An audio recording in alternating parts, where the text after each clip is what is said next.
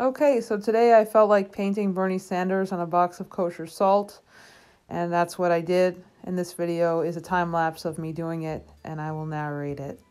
So first things first, I had to get rid of that label, and I used some gesso on it, a couple of layers of gesso on it, and that allowed me to here draw and then paint on the box itself. So this is actually the area of this painting is very tiny. I'm using a magnifying glass. You can't see, but I'm using a magnifying glass to be able to get everything right.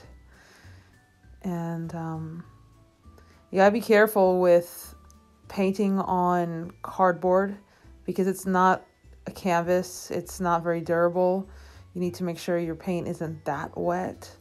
Otherwise, it just will, the cardboard won't be able to take it after a while. So I kept it light, I kept it dry, got a stupid mask in there, and I signed it on the bottom, feeling very much like a Dadaist, except Marcel Duchamp didn't even paint anything on his urinal that put him on the map. He just found it and signed it. But anyway, there's a funny picture of me with the box of salt, and there's a close-up of Bernie.